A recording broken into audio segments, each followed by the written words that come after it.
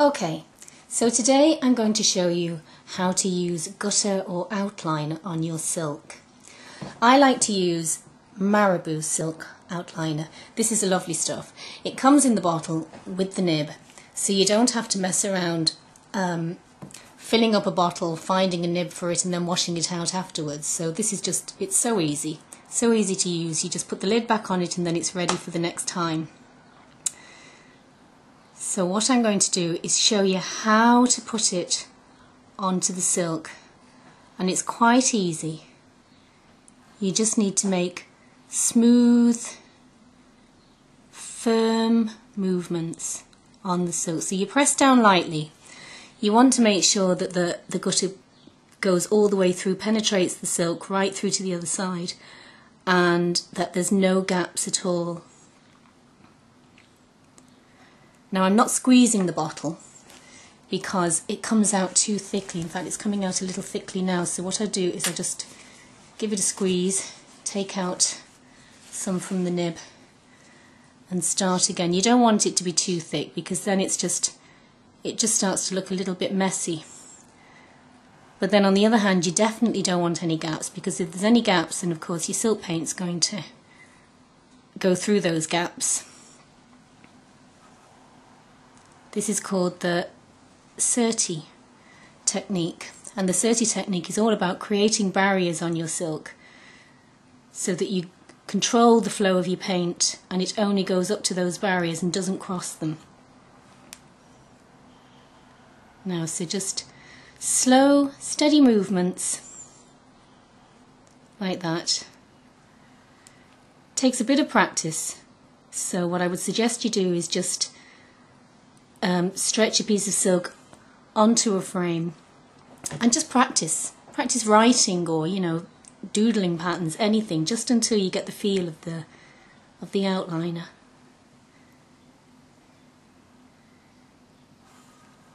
The pattern I'm using today is called Moroccan Summer, and this is a wall hanging pattern, and all I did was I stretched the silk onto a frame, take the pattern to the back and traced it onto the silk with a pencil. Not too heavy, but enough so that I could see it quite clearly, so that I can trace over it with the outliner. And this is just one of the flowers from the pattern that I'm doing now. So there we go, nice steady movements. The other thing that you really need to watch out for is that you don't smudge the outliner as well. I'm left-handed, so I generally work from right to left. And the colour that I'm using here is silver. Silver is my very, very favourite outliner. It's a really beautiful colour on silk. It shows up more than any other colour. And if you have a wall hanging and the sun shines on it, it just pops. It just shines so brightly, the silver, and it's just gorgeous. It really is. It's just really beautiful. So I would use this colour a lot. So there we go. I'm just going to keep on doing this until I'm finished, and then in the next video I'll show you how to paint this flower.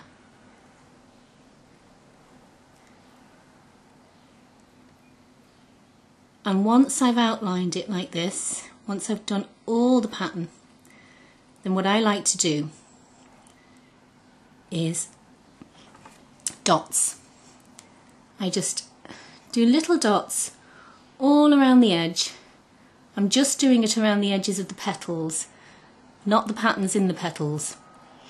And what that does is it just makes the flowers stand out even more.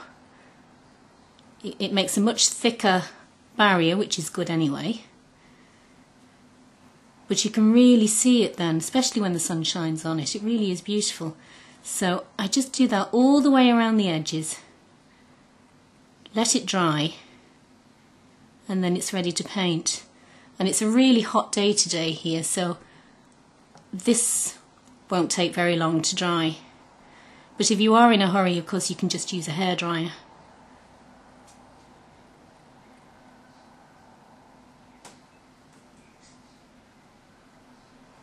So there we go.